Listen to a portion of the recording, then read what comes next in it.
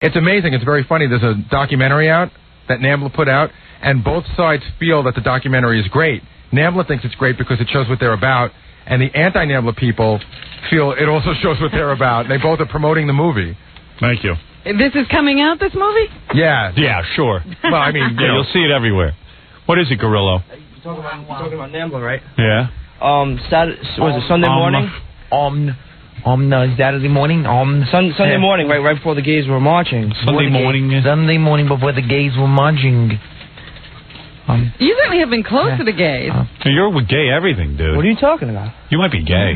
You know, he just moved into the city, got his own place. I know, and every minute he's with He's really gays. growing. All right, yeah, so what about it? I was walking out of my friend's place, and it was right on like 6th Avenue where they were all getting ready to march. Yeah. So I saw when I went with John to the NAMBLA convention. I saw the guy from one of the guys from the NAMBLA, like the three head guys. And I was like, "Yo, you're from NAMBLA, right?" And he goes, "Well, hey, yeah, how'd you know?" I said, "Oh, I was there when Stutter and John interviewed you." Well, I said, "What are you doing?" He goes, "Why don't you come march with us?" I was like, "No, it's okay. You're going to get your ass kicked today."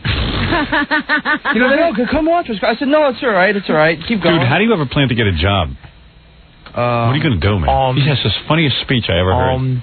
Well, you didn't ask what he was going to be doing. Yeah, what are your plans, seriously? What do you after you get done interning here? What are you going to do? I'd like to maybe get some TV production and stuff. TV repair would be a better idea. Yeah. Oh, you think that's easy? Suit for anything Is better, that a 6v6 tube that goes in the bag? Or a transistor? At least I could spell the. You're saying Gary's no better than you? Hey. He looks at me going, I could be doing that. I'm just curious what each intern is going to end up doing in life. So far, they just appear to be with me. Ganji was complaining to me yesterday that he has no money. Actually, Ganji called me. I pay him money. I pay him money all the time. Ganji called me at home last night. We had a big, half-hour discussion on his future. Yeah, well, he wants... Really? He has no money. His father's got tons of money. He told me that there are weeks that he has to exist on $1. He's a liar. All he then I want to know. I know what money he makes from week to week. He gets paid here, right? Well, let me tell you something. Last night when Ganji and I were on the phone, we were trying to decide, what he could be doing. I won't give away the exact figures. But you know what? I asked him what he took home for a month. Yeah. And, well, believe me, he's not a millionaire. It's decent money. Yeah, but he's a spoiled brat. When I was his age, grew up with tons of money, and he has big expenses. Also, what he said to me. No, but you know what? You don't I didn't grow up understand. with money until I was like 18 years old. He doesn't pay Put rent. on the headphones. I know. You don't pay rent. That's true. You got to pay for your car. That's the only expense you have. Which is a lot. How much is that? $287 a month. And how much is your insurance? Did you have to buy but didn't your father put the down payment on the car? They gave me $5,000. They give you $5,000. And that wedding? And you didn't need to get an expensive car. It's not that expensive. It's a very expensive. It's a very moderate. What did you pay, about 12 or 13 for it? No. And how much money do you make a week? 16 for a car. You get a Hyundai for $5. I looked at everything. Well, listen, I was driving in the city at the time, so I needed something that was going to get me. All right, fine. So 60. So you pay $200. Why do you pay $200 a month? Why don't you $287 a month? Why don't you make a smaller payment? And just because you can only get a certain. You can only put it out over so many years. High finance. Yeah, so that's your one expense. What's your other expense? My car insurance, which is almost $3,000 a year. Okay, what's your other expense? I buy food for myself, which is about $25. Oh, yeah, I saw what you buy for yourself. Your mommy makes your food for you. Your mommy makes your food for you. Your mommy makes your food for you. You don't have to buy any food, and I make my food. What do you... Every night at his mommy's house. Why don't you go look at my... And your mommy buys food. No, my mommy buys food for my family. Poor Ganji, his daddy didn't give him a whole car. You know what happened when he said, I've been working since I was 14, and I'm used to having money. And then I find out, he works for his father, and his father gave him a big allowance for it. Yeah. Dude, what did you do for your father? I worked construction. Construction? I worked construction. Construction. I worked construction. Dude, I know you make decent. I don't say you make a ton of money. But I got to tell you something. He makes decent money. I know what he brings home a month because we discussed. What does he bring? What do you bring home a month? What's the big deal? What do you bring home a month?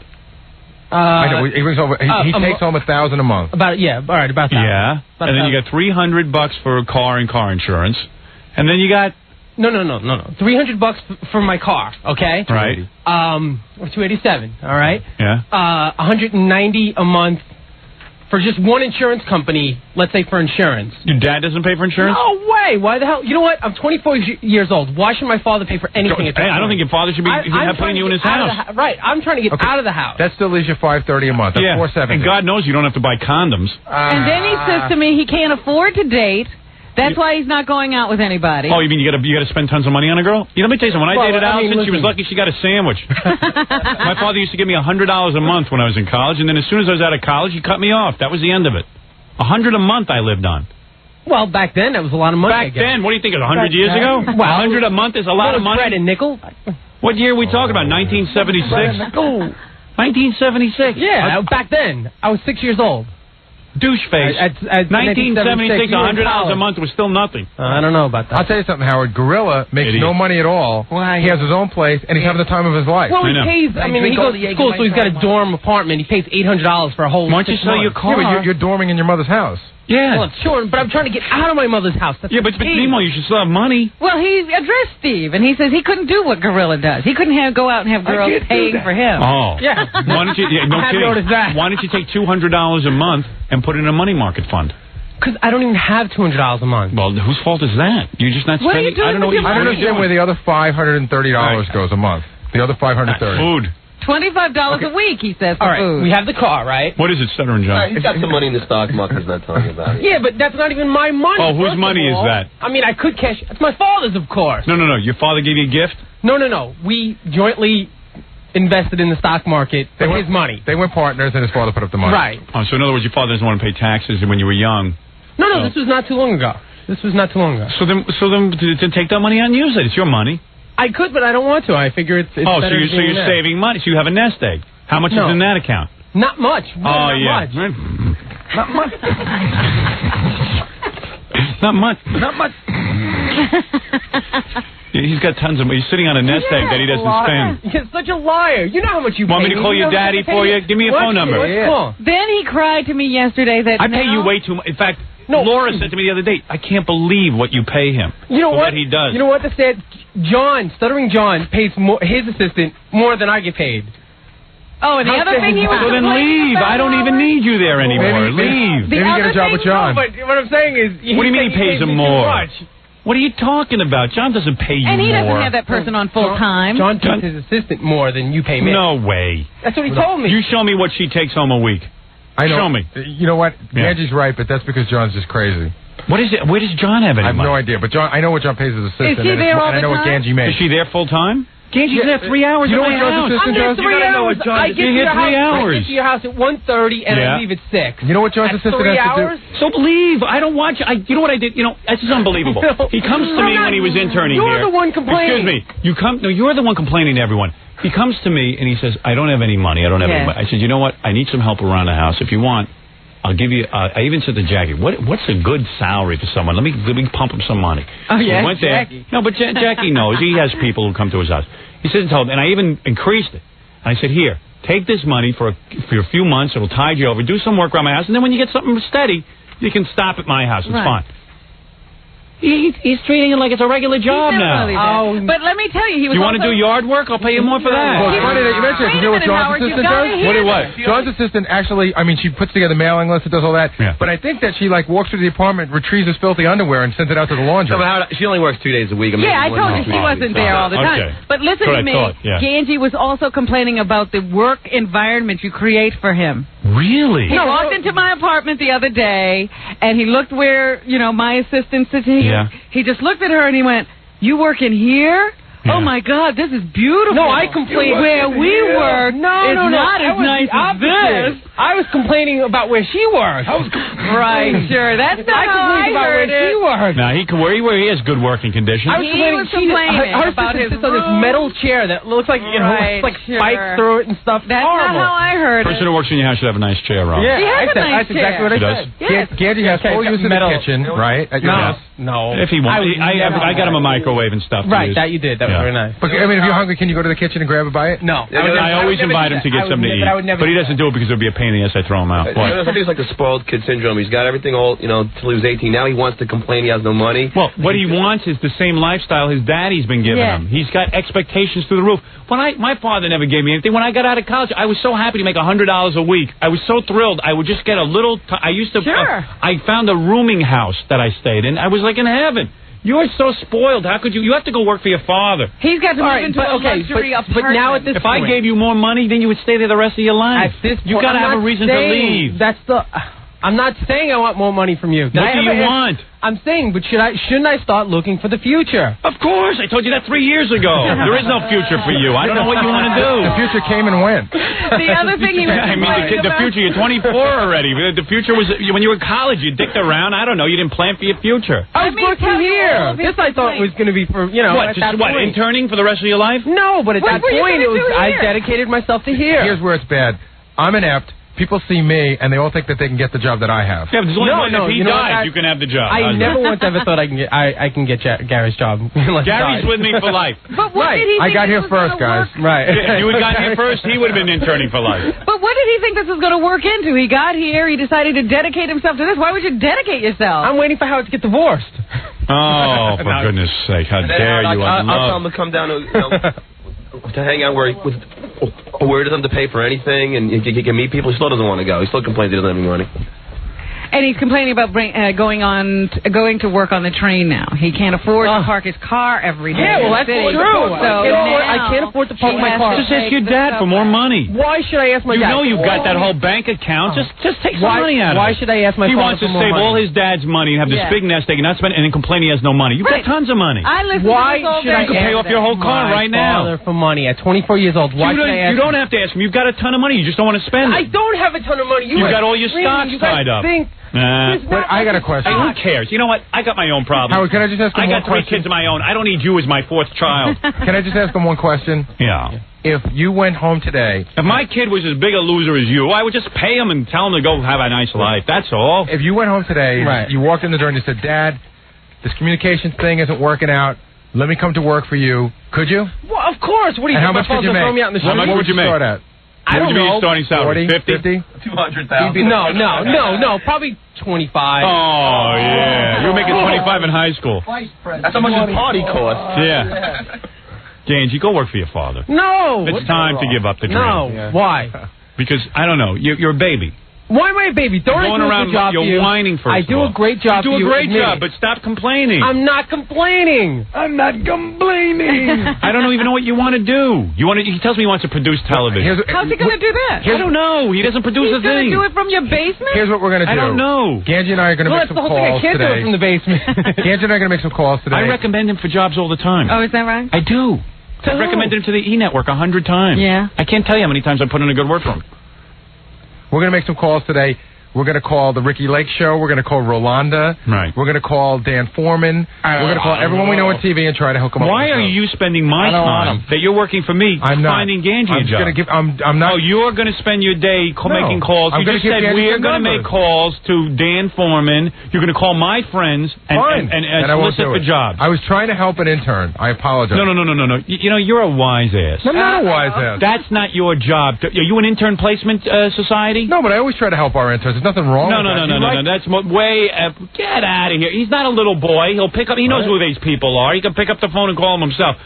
He needs you, his dad, to... I was wondering, why was he on the phone with Gary? Gary knows what to do with the computer. Gary can't get a job anywhere. I might actually help him, Robin. He's going to help Ganji get a job. Gary, the guy who gets offered jobs day and night. I might actually try and help him, Robin. Just laugh at him till he dies. Well, because he's a big boy. He can make calls himself. You don't know anyone any better than he does. That's true. I told him that. And the point is, you're supposed to be doing work for me. That's it, making phone calls for Ganji.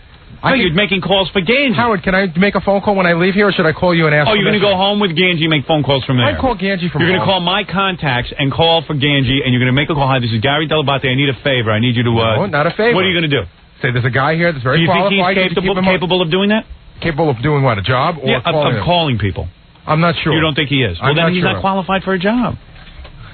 Howard, there's a sheet up by the cotton machine that has like 20 jobs open in this company. And they're all sales jobs. I'm not a sales guy. Oh, you don't want to sell now? I'm not. No. What are you? Tell me what you are. Tell me exactly what you are. I'll get you a job. What do you want? Tell me what you want to do. I'm a great guy. I can do anything. He's a great guy. Oh, you're a great guy. Okay, then you should have no problem. You don't need me. I didn't realize. The whole world recognizes. He does suffer from the classic syndrome. He wants to be an executive before he starts at the bottom. Right. What do you call I've been doing? He wants your job. No, what do you call I've been doing for... See, you don't want to say me this... For 4 years. You want it, but you think you're paying your dues here, but this isn't even... Tell me something. No, I don't want to go from here. What is the next step? Tell me what the next step is. What is the next step, I guess, from here? There is none. A real job would be the next step. Wake up. There's no next step. This is it. You're caught in the Twilight Zone. John knows it. Gorilla knows it. You got to know it. There's no next step in this organization. They're going to be here forever. Let me tell you about radio. Right. Let me tell you about radio. I'm going to tell you again. I told you this 4 years ago. I'm going to tell you. How long have you been with me? 4 years? 4 years. All right, here's the step. I can't believe it's 4 years. I started when I was 20. You can do two things. You can wake up and smell the roses. When I got into radio, I realized one thing. Either I was going to be on the air or I was going to be a salesman. There's nothing else. Unless you want to be a secretary. You want a girl's job? No. All right. No. Either you're on the radio. If you want to be in radio, either you're on the air, like Robin and me, or something like this, or you sell advertising time. These are the only two jobs. That's it. You got to decide one or the other. Now, with your vocal command, you should be a salesman. I'm not a salesman. What do you want to be, a disc jockey? You know, do you want to be a disc jockey? I did it one time. I don't know if that's what I want to do anymore. Now what do you want to be? I'm confused. Now I told you the two jobs. You want to be a disc jockey, you want to be a salesman? I think I want to get out of radio. Okay, so now you're out of radio. We solved that. Now you're no longer in radio. Now he wants to go into TV. Now you got to put an ad in the paper. This is what you put. You put a want ad. It says like this. Fat, spoiled, untalented boy. High wages required. No skills necessary. I'll sit here. You call me. All right? And then you're going to get a job. That's all. And you'll see. People will call you for that. They'll want to pay you a lot of money for that. There's a lot of demand for that. Like Billy West is a voice guy. Right. He goes out and does voices. Very talented. He's got a certain ability. Right. Jackie writes. I recognize Jackie as a funny guy. I said, Jackie, would you join the team? Absolutely. Jackie even proved him. He came in. He started writing lines. He was terrific. Right. Fred did voices. He was a disc jockey. Very talented guy. I liked him. Gary, don't look at me that way. I mean, you go in around the horn with a little praise. Gary, you're a charity. Gary, he liked you. I liked you. I don't know why I liked you. You want to know something? I had $150 at that point to spend on a producer, and you were it. Gary had big teeth and a funny face, and I felt... I like Gary. Gary knows how to organize my show. He understands how I think in terms of what I'd be interested in. And you understand? So there it is. There's the team. There's not a lot of explanation required. A guy like you really don't know what you want to do. You say you want to be in TV production. Why don't you talk to Scott Einziger? He's a producer. I do. Talk to John Reiber. John Reiber. Where's John Reiber? John, come in here and explain the game. John, come in here. You need career counseling. Does he really talk to these people? No. Yeah, I talk to Scott all the time. And what does he say? I call E all the time. Yeah, and who do you speak to? The janitor? What do you call her? No, I call Fran's assistant all the time. Yeah, and what do you say to her? I say, hey, keep in mind, she says, Fran's looking, she's thinking, she's this. She's looking and thinking. Meanwhile, she has to look at you. You know what? There's even a bunch of our ex-interns who are on sort of the freelance production assistant circuit. Some of them just went to go work on the World Chess Tournament. I talk to them. Not steady work, but... You talk to them? Yeah. And they don't even want you. I don't know. Maybe. John, help us out here. This is John Reiber, big producer at E, top producer, executive producer. Excuse me. I mean, explain to him, how did you get into business?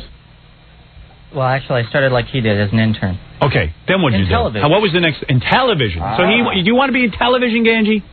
Yeah. Oh, you do now? Yeah. You just went from radio to television. You spent 4 years in radio. Now you decided my next step is I want to go intern in television. So the next step for you is another internship. Yeah, you got to go work for free for another 4 years in television. That's what John is telling you.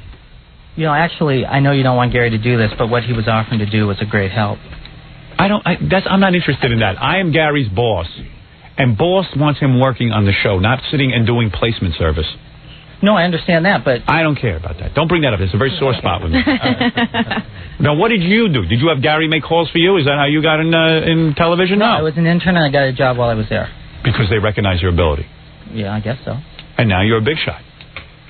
That's it. They recognize his ability. We haven't recognized anything at you. So you know what, Howard? Another problem with I recognize your ability. I try to give you some work. A big problem with this show is that, in a way, we spoil the interns. And the way I mean that is everyone should be gone after 6 months. Somehow... They stay long because they're comfortable, and it's fun to hang out with you, but they're wasting valuable years that they should be doing other internships. Listen, the guy can work for me till he's 26, 27, have a lot of fun, and then go work for your dad. No, it's not the way it's going to go. That's not what's going to happen. No, I don't want to do that. No, I'm not going to end up like that. No.